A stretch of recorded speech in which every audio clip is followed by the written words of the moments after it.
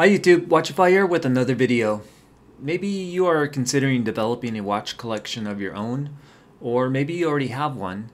So I wanted to share my thoughts on my watch collecting experiences and some of the joys and pitfalls I've observed myself. First off, one might ask, how many watches do you need to be able to call it a collection? I think it's generally accepted that you would need to have multiple watches. It's sort of like how if you own one or two vehicles, you wouldn't say that you have a car collection. Whatever amount of watches you decide on is up to you, but I hear that 5 to 8 watches is a common amount. I'm guessing most collectors acquire watches slowly over time and buy new ones and sell others as they go along. The temptation to add new watches to the collection is in a way fueled by social media as much as it is by the watchmakers themselves. Watch review channels are plentiful on YouTube, and based on my Reddit history, every time I open it, I'm presented with a watch or watch mod related post. I'm not into Instagram, but I'm aware that there's a lot of watch related content there too.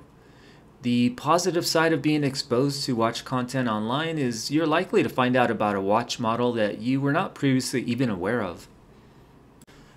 On the flip side, if you're anything like me, it could make you want to purchase that watch to add to the collection. Pretty soon you could end up with too many watches to practically wear each on a regular basis. I think that for some that isn't a big deal, as just owning the watch and knowing that you could wear it whenever you wanted to is enough enjoyment for them. Since I buy most of my watches online, I have made the mistake of thinking I wanted a watch based on the pictures online. But once I actually had it on wrist and wore it for a while, I found I didn't like it as much as I thought I would. Those are the watches I eventually sold, almost always for less than what I originally paid for them. Buying watches online also subjects you to the dreaded quality control issues that you often hear about on YouTube. However, if you're a collector of less mainstream or widely available models, it's almost unavoidable that you make your purchases online, as these models likely won't be carried in your local store or authorized dealer. In terms of buying pre-owned watches to add to your collection, I've purchased some pre-owned watches before, both from individual sellers and authorized dealers, and so far haven't had any issues. There are some bargains to be had in comparison to buying new, as long as you do your research on the seller's reputation and if the seller honestly discloses the condition of the watch with detailed photos.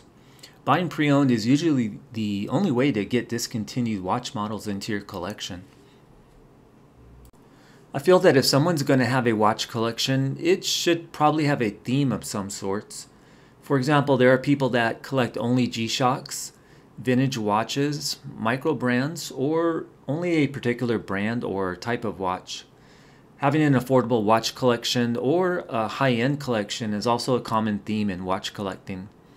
Of course, it's up to each person to decide what they want to base their collection on, but for me, I decided to collect affordable to semi-affordable Japanese brand watches. I did this because I felt there's a wide variety of styles, price points, and brands to choose from, like Seiko, Orient, Casio, and Citizen, all with extensive catalogs. I had always been a fan of Seiko, and since I had wanted to start modding some of my watches, it made sense to include Seikos in my collection, since the vast majority of mod parts are made to be compatible with popular Seiko models. The potential problem with collecting affordable watches, though, is that no one purchase carries with it a significant cost. Say if you came across a watch that you really wanted in your collection and it was under $500, you might just go ahead and buy it, whereas if the watch cost $2,000, it would make you pause or possibly not even purchase it. If you own enough affordable watches though and go back and add up the cost of each, you will find that it probably equaled or surpassed that $2,000 watch that you had hesitated to buy. So yes, you do have 3 or 4 different watches, but would you have prized having that single $2,000 watch in your collection even more? Right now, it seems to me that interest in watches and watch collecting is at a high point. Even though some thought smartwatches would become so popular they would take the place of older mechanical and quartz watches, that hasn't occurred. I myself owned a smartwatch years ago and I did find it somewhat useful, but I grew tired of all the notifications, the small screen, and worst of all, having to charge it and remembering to bring the charger with me whenever I traveled. Like phones, they tend to grow obsolete only after a few years, so I sold it and went back to wearing my regular watches. There's something timeless about, older watches, especially mechanical ones. Most of them simply tell you the time and they will continue to carry out that simple function decades into the future. I get that in modern times a wristwatch isn't essential since everyone carries a phone with them, but the wristwatch is equally a jewelry piece as much as it is a timekeeping device now. As for my current collection of watches, most of the watches I regretted buying I've sold already. So what remains are watches that I generally enjoy owning and have some sort of attachment to, whether that be because I purchased it during a memorable point in my life or it was a watch that I have since modded several times to make it my own. I don't know what the future holds, but it is possible I might one day decide to sell most of them and purchase maybe just one or two high-end luxury watches instead.